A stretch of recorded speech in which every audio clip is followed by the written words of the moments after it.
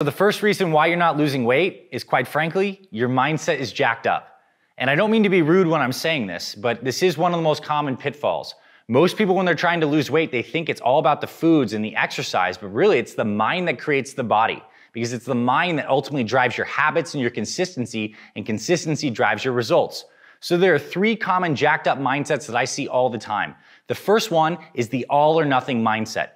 And this is the type of mindset where you feel like you either need to be perfectly on the plan, and if everything doesn't go perfectly to plan, you don't eat the right food one meal, you miss a workout, you say, screw it, I'm off the plan. Because the fact is you could have a half of a burger or a piece of pizza and still have a productive day for weight loss. The second mindset that jacks people up when it comes to weight loss is thinking that exercise is so important. The fact is, exercise is very low on the totem pole when it comes to actually losing weight. In fact, if you just get your nutrition dialed in, you sleep a reasonable amount, and you drink a lot of water, you do not need to exercise to lose weight.